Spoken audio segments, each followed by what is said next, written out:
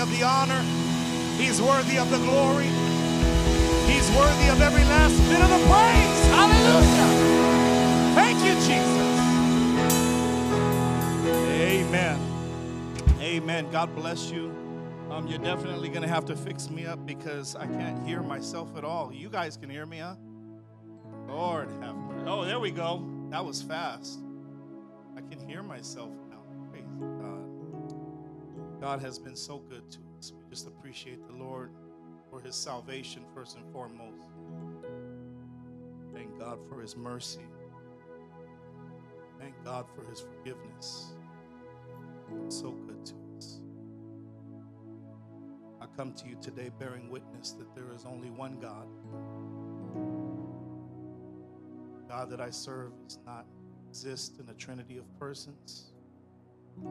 He is one God. He is the Jehovah God of the Old Testament, manifested in the body of flesh. I wish I had a witness, somebody that knew what I was talking about.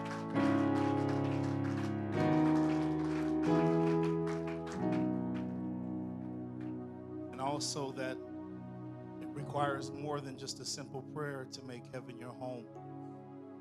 We understand that a man must be born of the water and of the Spirit. He must be baptized in the name of the Father, and the Son, and the Holy Ghost, which we understand by the gift of revelation, that name to be Jesus Christ. Man must be filled and baptized to the brim with his Spirit, we refer to as the Holy Ghost. Those of you that are baptized in that name and filled with that Spirit, would you make some noise unto the Lord?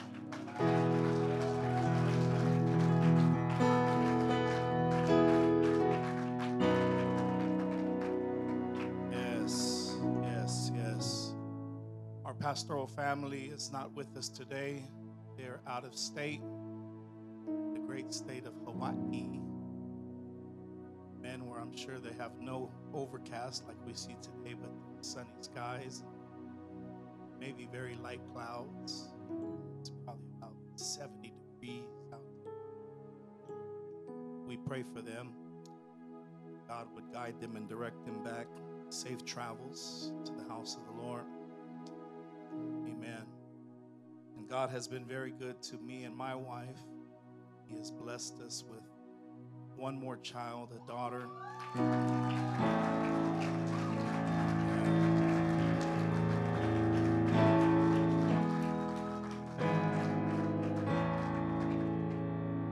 Little Rebecca Phoebe was born at 3:38 in the morning on June 2nd. She was 7 pounds and 14 ounces.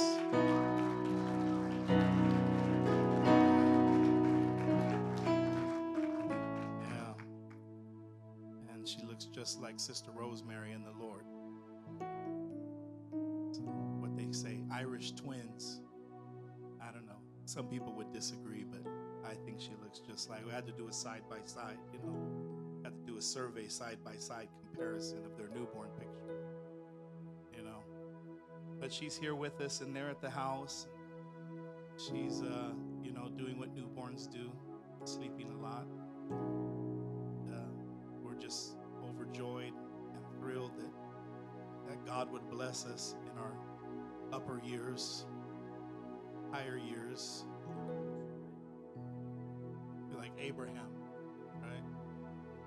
No, not that close. Fatherhood is a glorious thing, that the Lord would entrust you to something. Thank God, because I didn't know how to be a father before I came to the house of the Lord. Thank God for pastors and ministers and men of God that are showing us. Because if we had no one to show us, we would just leave. That's why there are so many homes with absent fathers. Because young men grow up and they don't know how to do it, so they think that the response is just leave. But thank God for men in the house of the Lord that are teaching us and showing us how to be fathers, how to be good soldiers, and how to be great men of God for God's honor and glory.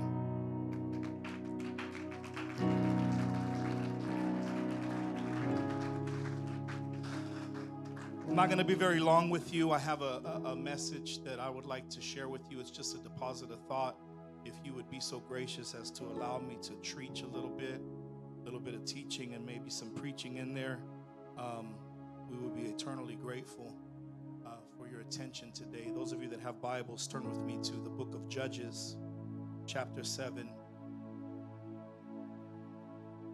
And here we'll find a familiar portion of Scripture that I would hope would illuminate your path. As the Scripture says, thy word is a lamp unto my feet and a light unto my path. That would guide you and direct you into God's holiness. Holiness is the intelligence of God. I don't think you hear me. Holiness is the intelligence of God. It's God's mindset.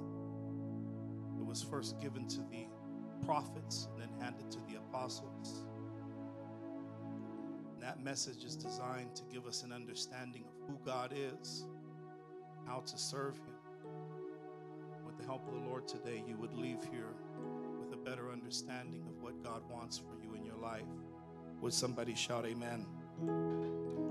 As we're here in the book of Judges chapter 7, beginning in verse 1, those of you that got it, shout amen. Then Jerubbaal, who is Gideon, and all the people that were with him rose up early and pitched beside the well of Harod, so that the host of the Midianites were on the north side of them by the hill of Moreh in the valley. And the Lord said unto Gideon, the people that are with thee are too many for me to give the Midianites into their hands, lest Israel vaunt themselves against me, saying, mine own hand has saved me. Now therefore go to, proclaim in the ears of the people, saying, whosoever is fearful and afraid, let him return and depart early from Mount Gilead. Ask your neighbor, are you scared? It's okay. You can ask your other neighbor. Ask him, are you scared? You scared? Are you fearful? If you're scared, you can shake the spot. Amen. Don't be scared. Verse 4, and the Lord said unto Gideon, the people are yet too many. Bring them down unto the water, and I will prove them there. I will test them. I will try them there. And it shall be that of whom I say unto thee, this shall go with you, the same shall go with you. And of whomsoever I say unto thee, this shall not go with you, the same shall not go.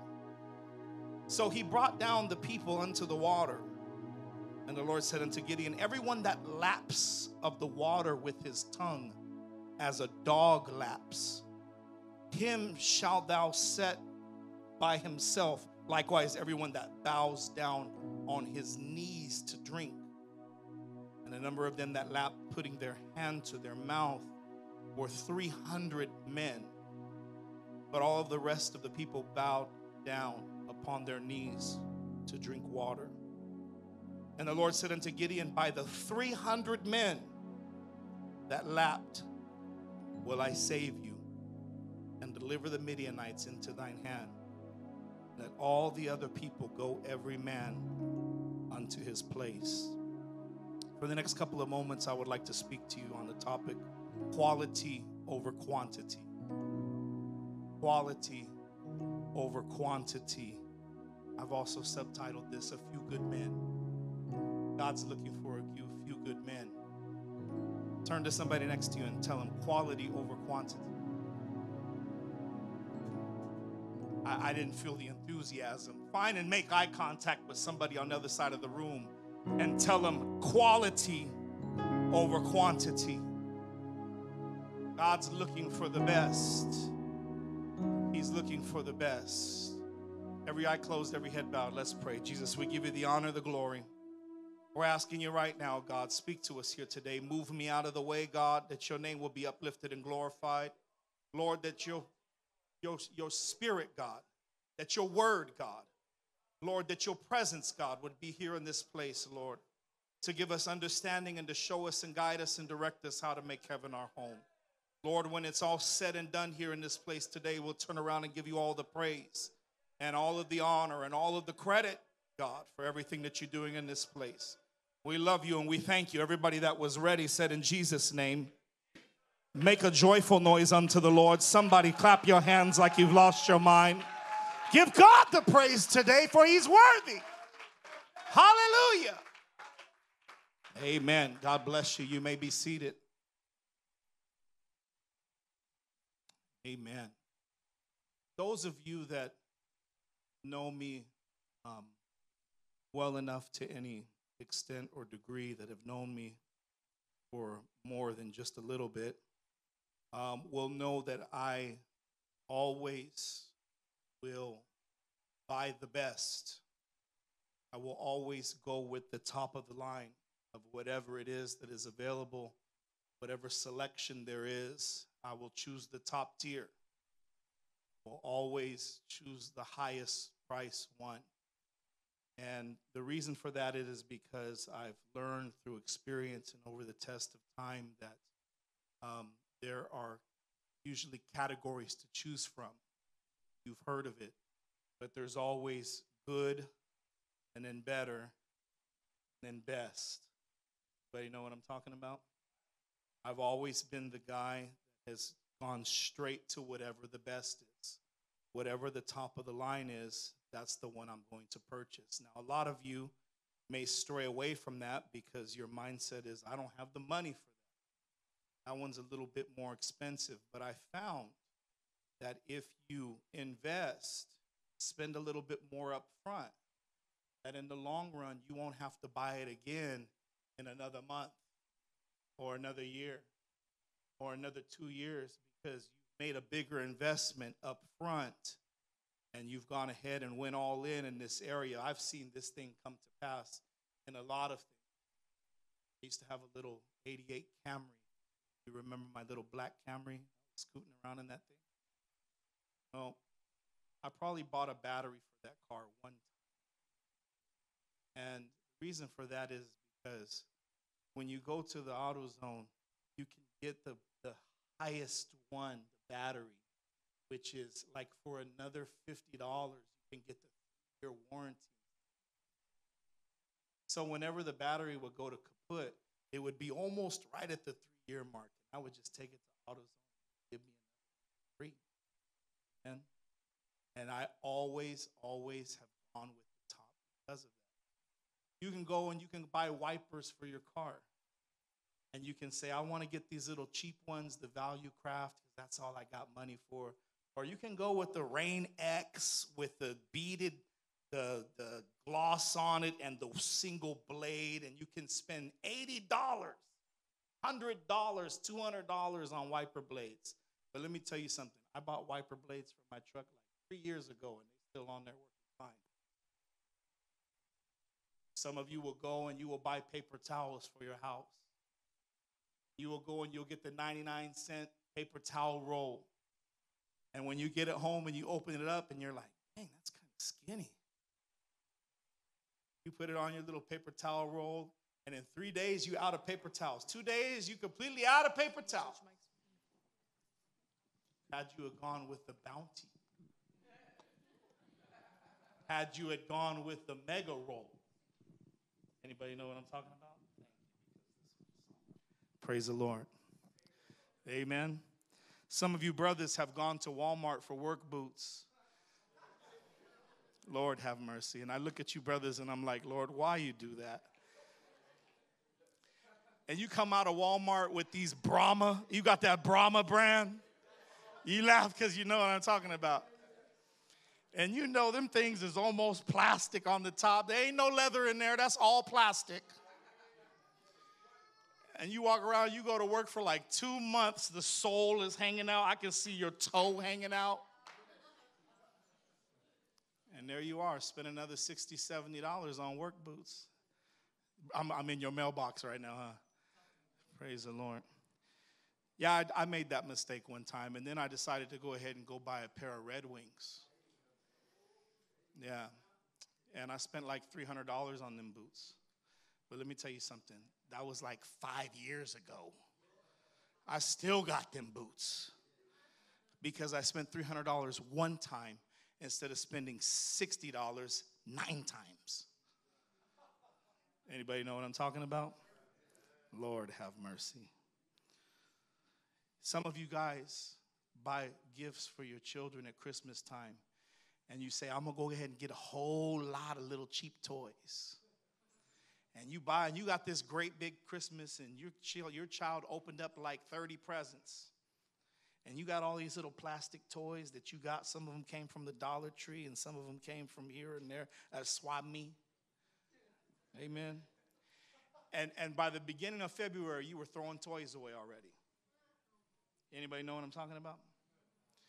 Because you went and got a lot of toys for cheap. Now you're throwing them away. Because they were made cheaply. They weren't tested. They weren't tried. They weren't put to work in a fashion that would last. Oh, I wish I had a witness.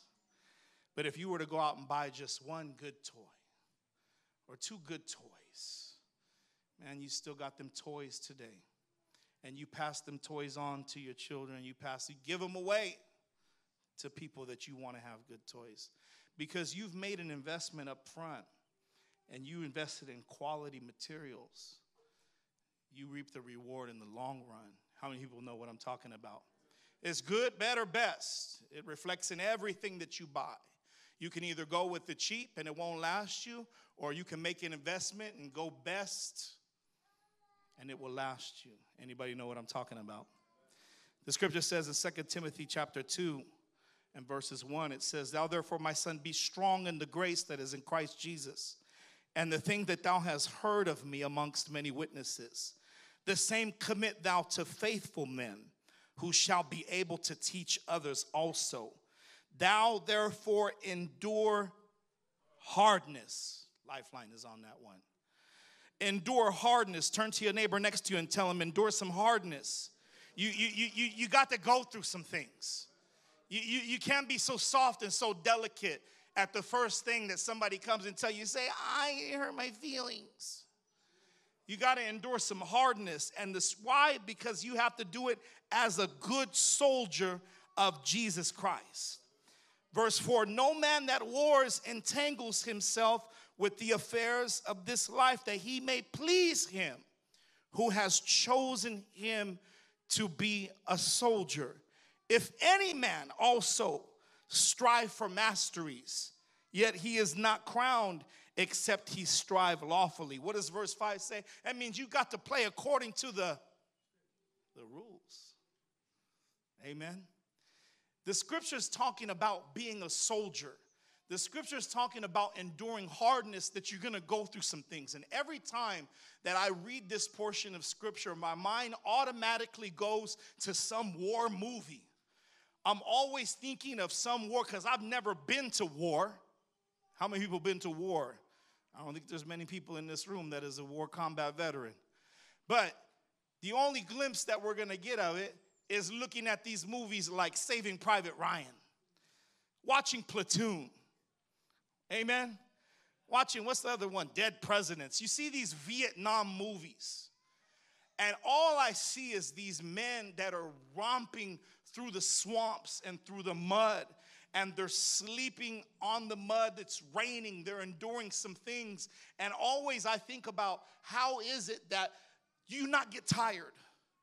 Do you not get weary? Do you not want to sit down and rest? Do you ever feel like you just want to give up? No. These men, it doesn't matter if they get tired. It doesn't matter if they get wet. It doesn't matter if they get sticky. It doesn't matter that they haven't had a shower in a month. It doesn't matter any of these things. They get up and they continue to walk. And they're walking, and you see these scenes of these men that are walking across the countryside in Vietnam, and they're just walking, and their feet are wet, and they're enduring some hardness. They don't have time to say, my feet hurt. They don't have time to say, I want to take a break. They don't have time to say, can we stop for a minute and rest? Anybody know what I'm talking about? I always think of these movies. I also think about that one, 300. Anybody know what I'm talking about? You guys know the one I'm talking about, where he jumps out and he kicks the guy in the hole and he says, "This is Sparta." The name of the movie is 300. The scripture says that he saved Israel by how many? Where you think they got the movie from? Every time that you see one of these movies, I'm reminded of the scripture, and I'm reminded of what it is to be a Christian. How a Christian doesn't have time to be going with his feelings and his emotions, that he has to endure some hardness, that there's going to be some things that are going to come against him, that his first priority cannot be his comfort. Turn to somebody next to you and ask him, are you comfortable? Because if all that we're looking for is comfort, it's going to be very difficult to please him that called us to be a good soldier. Ask somebody next to you, are you a soldier? Ask the other person on the other side of you, are you a soldier? The scripture that we read in Judges is giving us a snapshot of what it is, what the mark is of a quality soldier. We're seeing firsthand what it is to be a quality soldier. What is the criteria? What is it that is required to be referred to as a good soldier? Because all of our walk, all of our serving God is likened unto being a soldier. If we're going to walk this walk in spiritual maturity and serve God as he would want us to, we would have to assume the mindset of a soldier. We would have to endure some kind of hardness. There would be things that would come our way that would try to get us to try to back off a little bit. Take it easy, because that's a lot of work. Turn to your neighbor next to you and ask him, are you scared of work? Are you scared of hardness? Are you scared of maybe missing a little bit of rest? One that is a quality soldier, those that forget they are soldiers, they put the ease of the body before the work of the Lord. You forget you're a soldier when your first mindset is, let's rest. Let's take a break. Let's take it easy. Now, no one's saying don't take a break.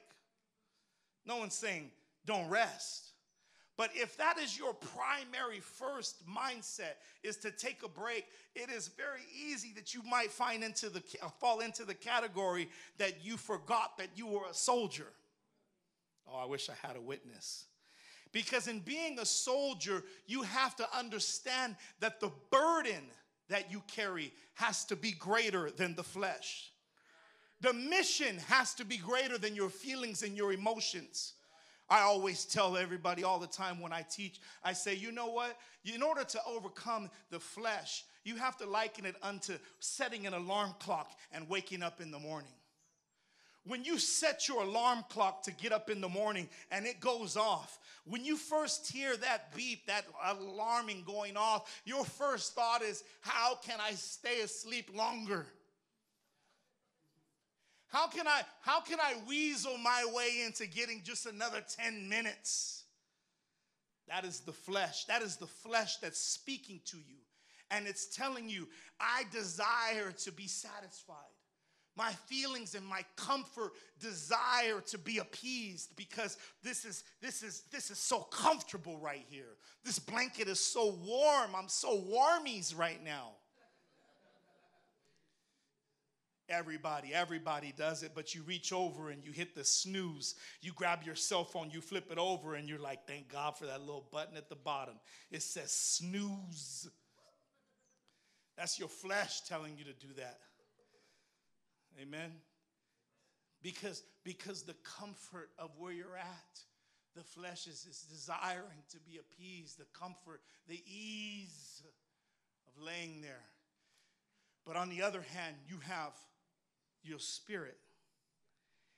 And that spirit is the part of you that says, man, if I don't get up, I'm going to be late.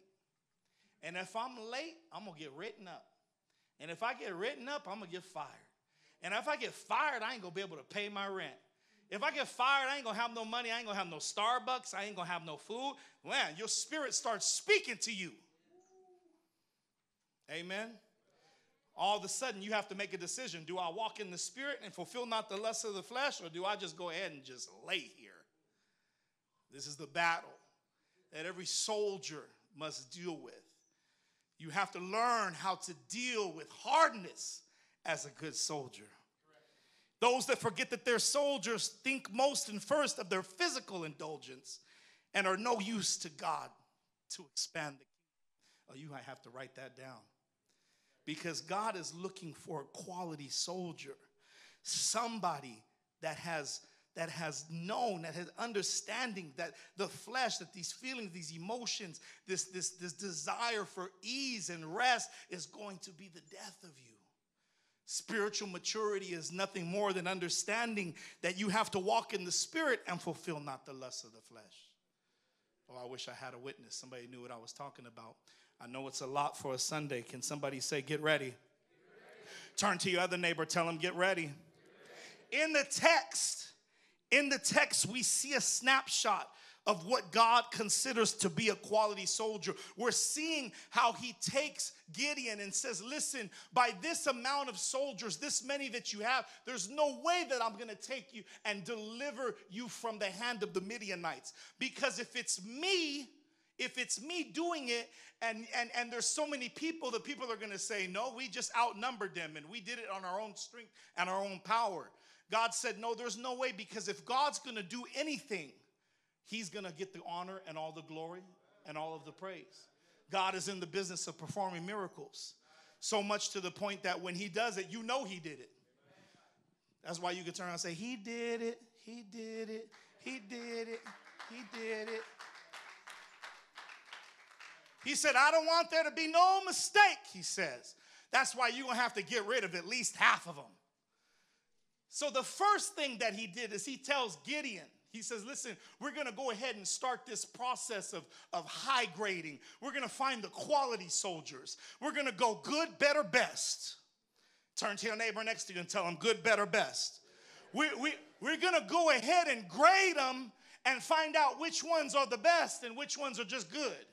We're going to find out which ones are going to be quality, high grade, and then we're going to find out which ones are going to be substandard, a little mediocre. He says right off the bat, I want you to go to the people and just tell them flat out, if you're scared, go home. Oh, turn to your neighbor next to you and tell them, are you scared? Because you can't have fearful soldiers out on the battlefield. I mean, come on. All I have is the movies to go off. I ain't never been to battle, but, I've seen the movies where the guy's just sitting there, crouched down. He's got his rifle, and all of the battle's happening, and he's just sitting there with his rifle, and he's just... And you almost want to slap the guy, right? You're just like, come on, man. Get out of there. Go fight. Go get shot or something, man. Rather you get shot than just sit right there. Fear will try to grip you. And this is right here. This is where you see that fear has gripped the soldier. The soldier's worthless. Especially when you see him and he's the one with all the bullets. That brother got all the bullets on him. Just all bullets here. And he's just...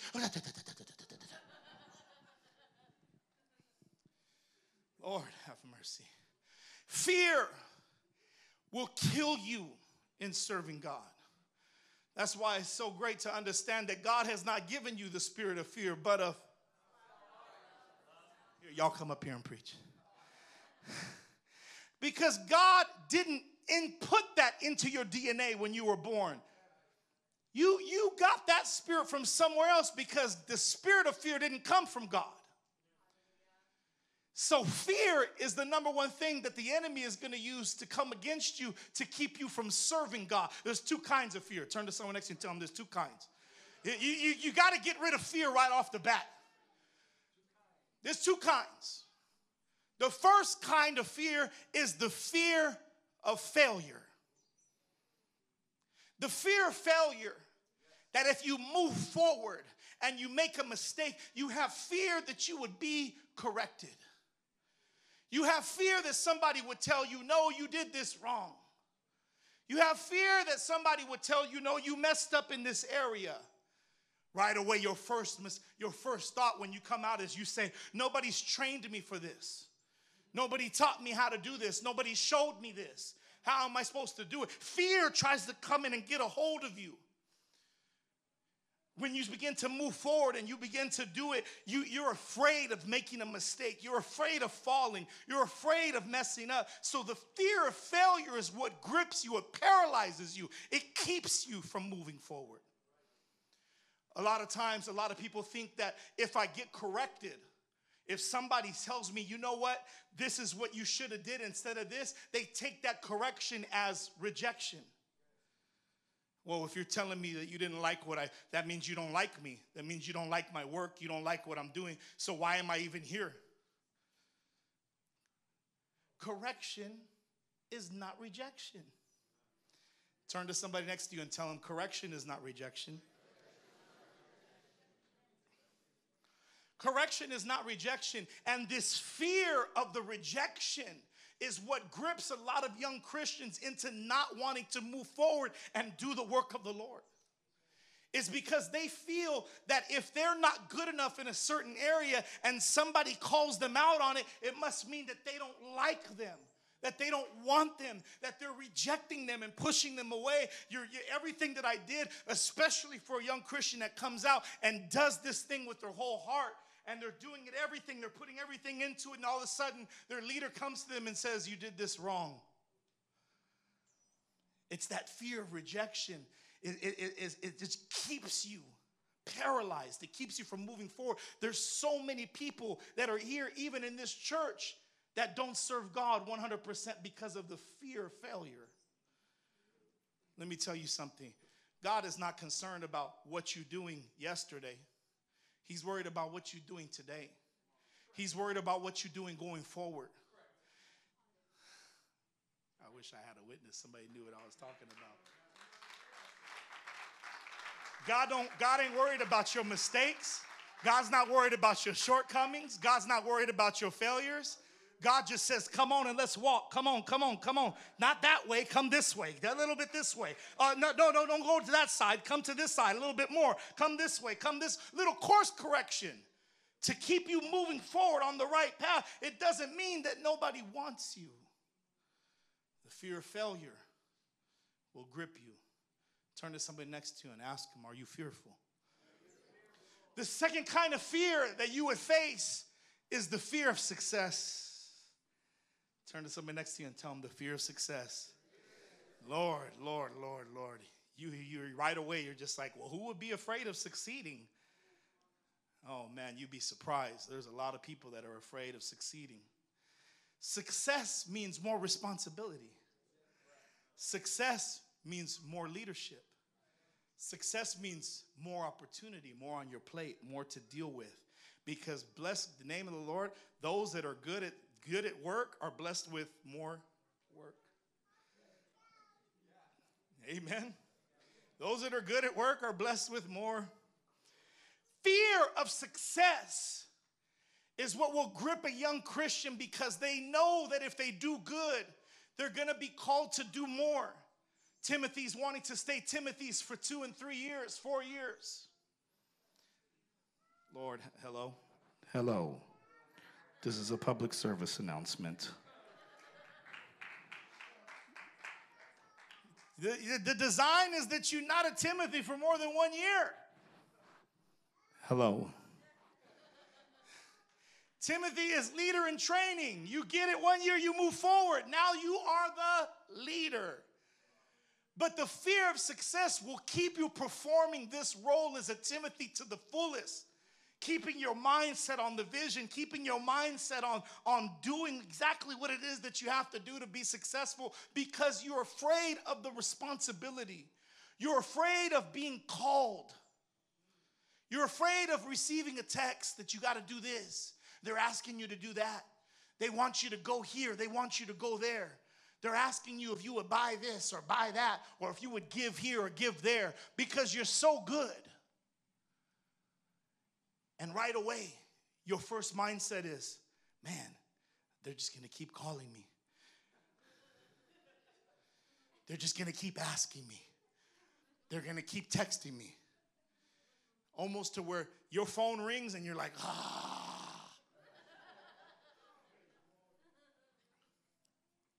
Lord, have mercy.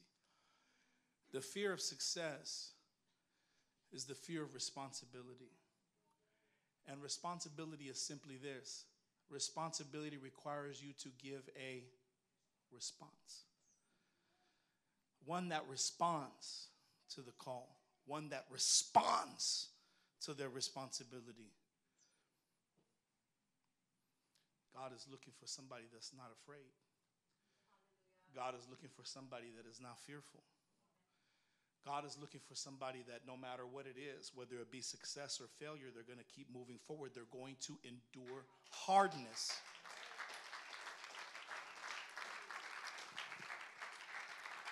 They're afraid of the hardness. So right off the bat, God separates the fearful because he says, look, I don't have time right now to be dealing with everybody's fear. That's deep, huh? Right now, I don't have time to be addressing the fear. If you're there in that area of fear, go ahead and move you to the side. Go home. We'll deal with that later. I want to deal with those already that have no fear. They're ready to move forward. They're ready to endure hardness. Whether it be success or failure, they're moving on in the name of the Lord. I wish I had a witness. Somebody knew what I was talking about. Then he tells Gideon, he says, take the people down to the water for a drink. And you're going to see two types of people there that are going to drink water. Right off the bat, none of these people are fearful. But of the ones that have no fear, they're going to both have two different outlooks. It's really simple, the mark of a good soldier. It's really simple, the mark of a good servant of the Lord. Number one, zero fear. Oh, I wish somebody knew what I was talking about. Number two, he says, bring them down and let's take a look at how they drink water. You're like, take a look at how they drink water. What does that got to do with anything? You got to drink water. Everybody drinks water. So you're telling me that we're going to separate them just by looking at how they drink water? Yes. And in the way that they drink water, it will tell you everything that you want to know. Just in how they drink water. He says, if you go down and you take all the people down there to the water, they're going to be right there at the little lake, at the lakeside. And you're going to have two kinds of people. You're going to have people that get all the way down, and this is the water, and they're going to get all the way down, and they're going to say,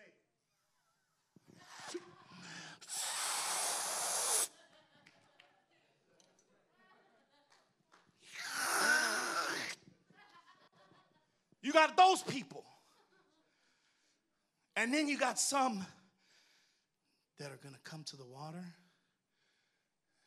they're going to go like this.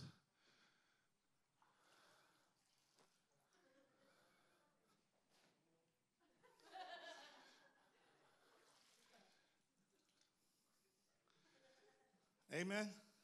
Then you got some that just bury their face in it. Two kinds of way to drink water. You're only going to drink water one way or the other. Amen, somebody. So he says, the ones that come down and bury their face in the water, they bury their face down in here like this. They go down here. Get rid of those ones. And you would think to yourself, why? It's very simple. Because I can tell their whole spirit by the way they drink water. I can tell that individual's entire thinking just based off the way that they drink water. I always joke around when I'm talking to the younger brothers. Not joking around. I'm serious. I'm serious. But it sounds funny, but I'm serious. The brother wants to fellowship, and he says, brother, I want to fellowship with the sister. And I said, no, brother, you can't. You're not good enough for that sister. I'm joking. Everyone's like, oh. No, I'm totally joking. And they say, I want to fellowship with the sister. I say, okay, brother, because, the scripture says that he that find a wife find a good thing. So, sister, you should be right there waiting for the man to come find you. You should be right there waiting for the brother to come and find you. Nobody liked that. So I need a husband now. It's God's will. I tell the brother, I say, look, man, don't go just off of how pretty the sister is. You can't go off of the looks. Looks alone ain't going to do nothing for you. They're like, what? Because, brothers, right away you're looking for the prettiest sister in the house. I want the pretty sister, man. I said, brother, check this out. go and look inside the sister's car.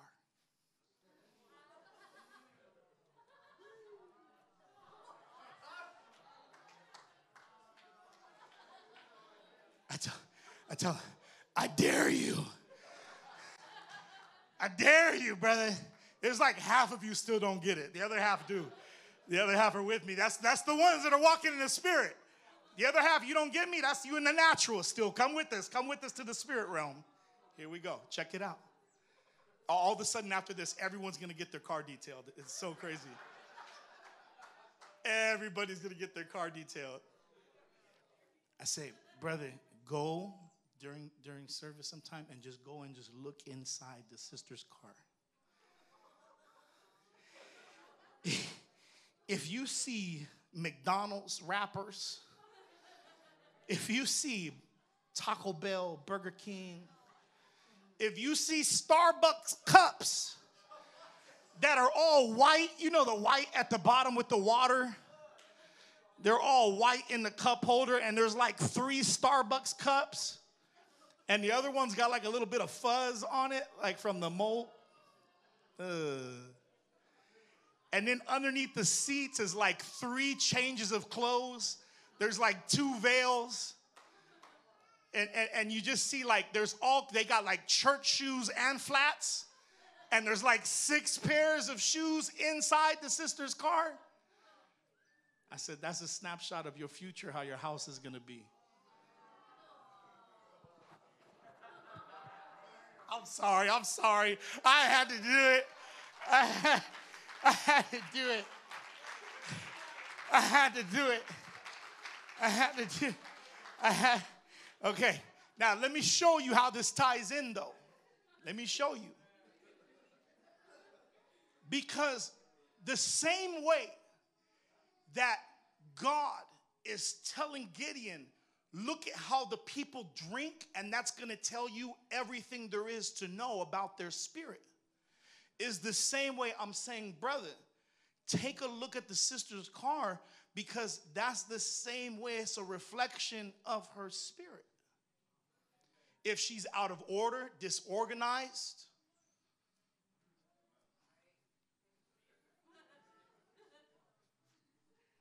amen, how your house might be one day in the future.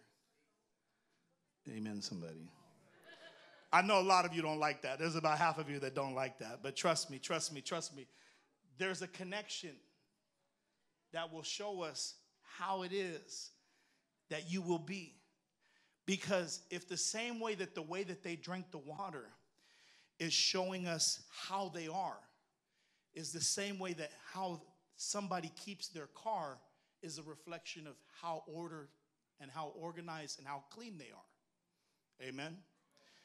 You come and you look at my car, you should see, if I'm an organized person, if you're an organized person, a clean person, it will reflect in your car. Amen, somebody. Now you lining up with me. Okay, I got it. Okay. Check this out. So, because he said, look at how they drink water. The brother that gets down and drinks water is showing us this brother's spirit. It's showing us what kind of soldier he is. Here's what kind of soldier he is. He's the kind of brother that he doesn't really focus on the task at hand. He's more into taking care of his personal needs. And when he's focused on taking care of his personal indulgences and needs to satisfy his flesh, he takes his eye off of the battle in front of him. His focus is on bones. I come first. And because my focus is on taking care of my own needs, I leave everything else to one side. That's not important to me. During this time, while he has his face buried in the water, the enemy could be overtaking him and pounce upon him. and it would mean almost certain death for him because his pleasure and his needs came first. I'm preaching to somebody here today.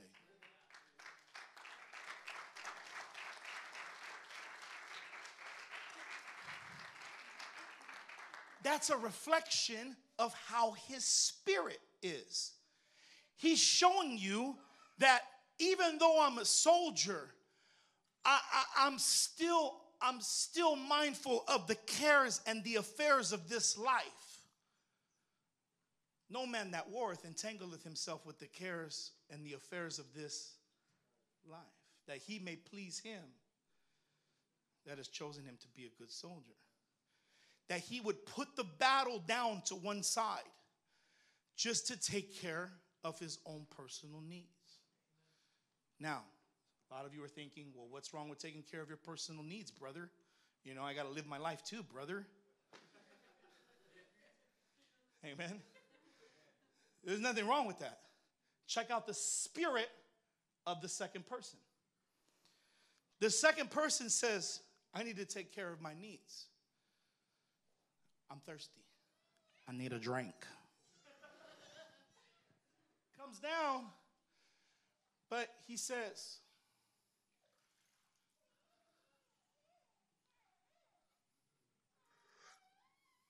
I didn't really drink it.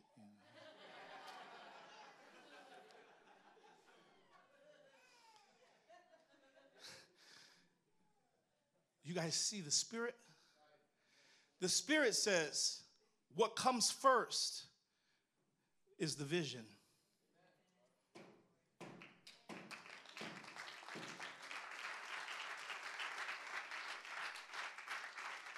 What comes first and foremost is me making sure that everything is taken care of. I need to make sure that everything is in order, that we're safe, that everything is good. In the meantime,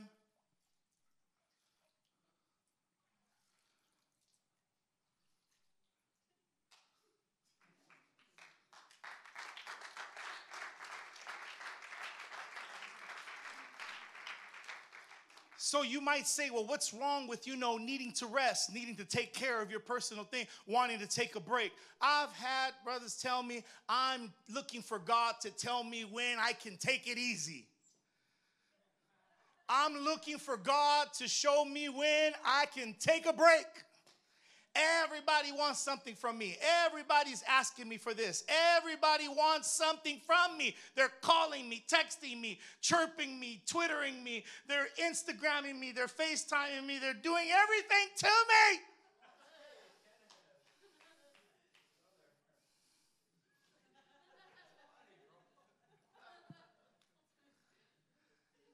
And all I have to say is,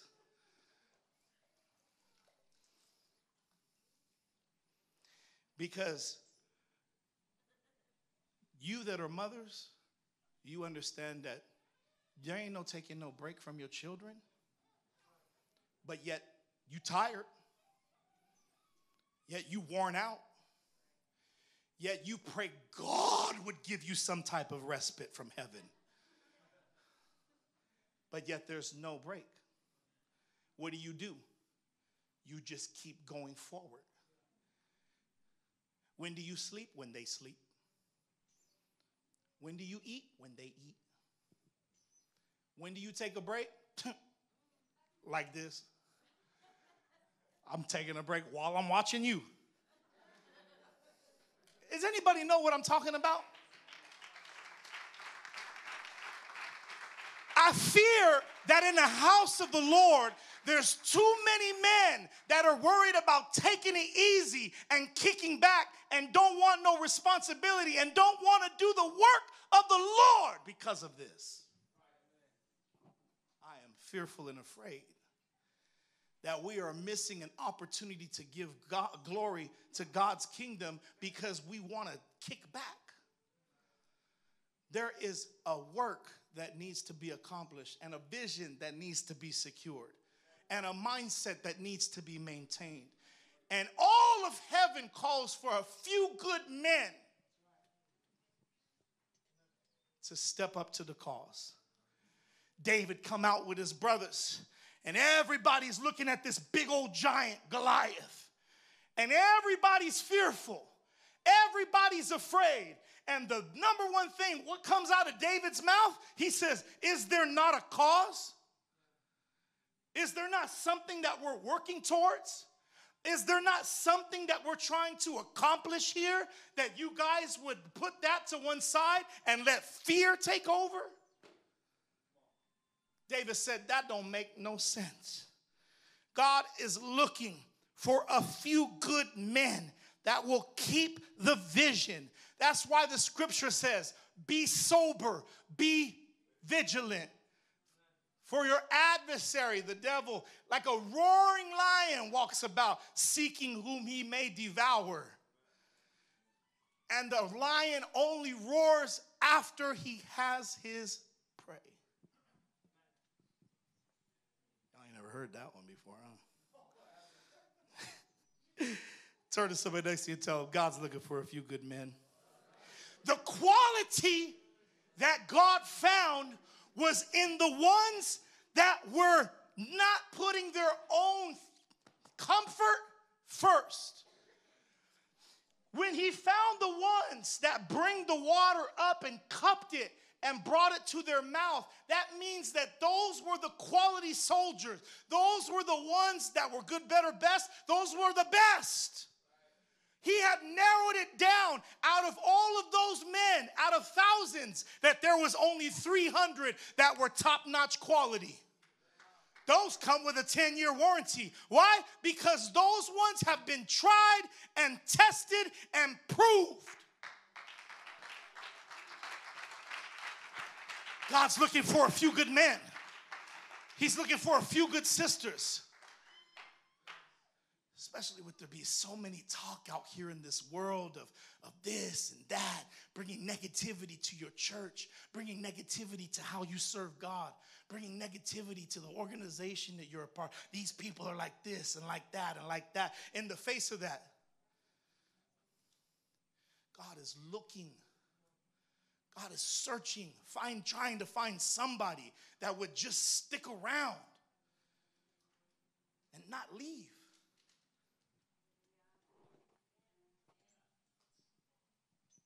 Just someone that would just stick around and serve God with all of their heart, all of their mind, all of their soul, all of their strength, no matter what hardness comes.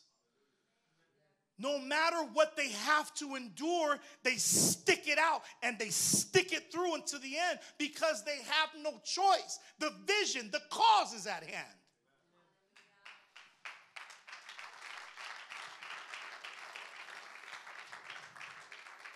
That's why the scripture says where there is no vision, the people. It's the vision. It's the vision that no matter what's going on, you're still focused on the vision and still taking care of your needs.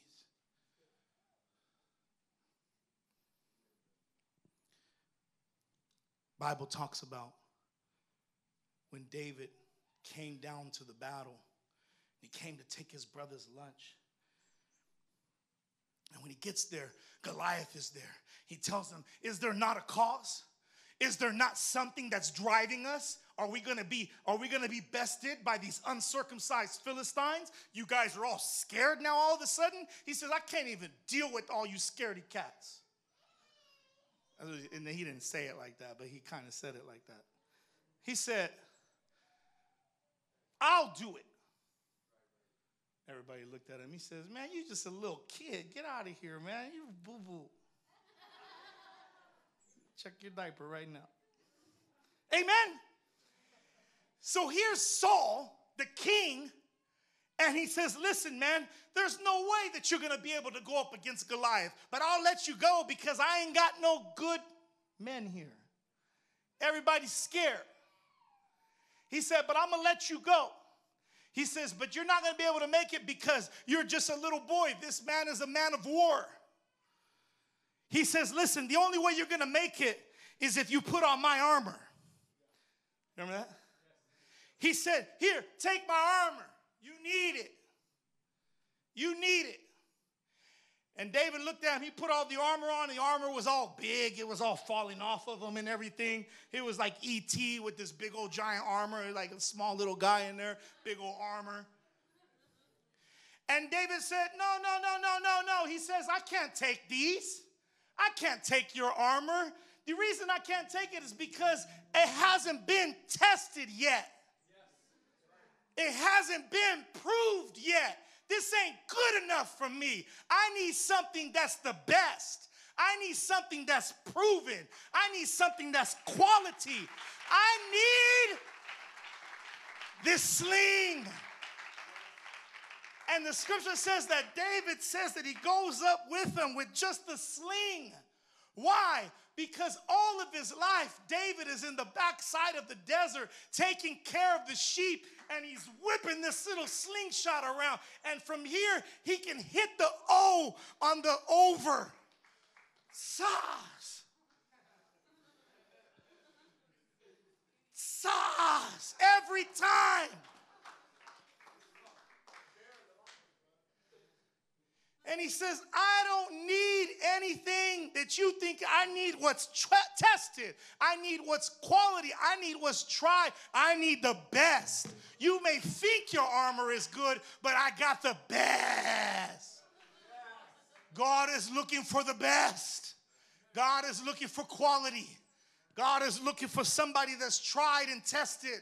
God is looking for somebody that wants to stay the course.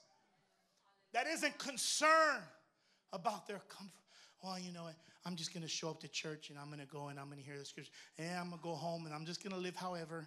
I know they want me to memorize scripture and stuff, and I'm supposed to pray, but I don't really feel like doing that. I'm going to serve God my way. I hear what you're saying, but I'm going to serve God how I want to serve God, and I'm going to feel good about it, and I'm not going to let you judge me. Turn to your neighbor and tell him, come on. Come on.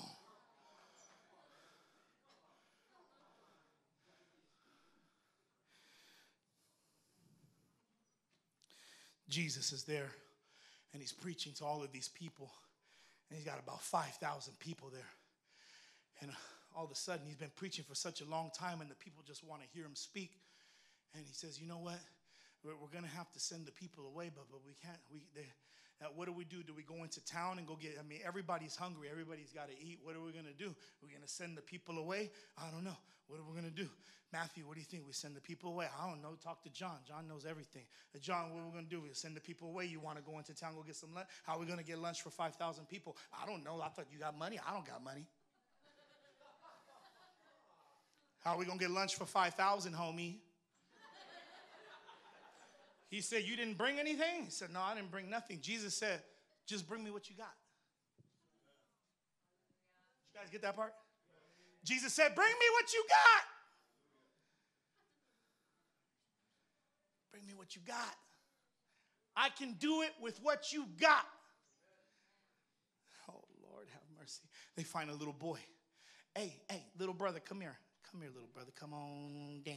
Dun, dun, dun, dun, dun, dun. What you got in the bag, homie? Opens up the bag.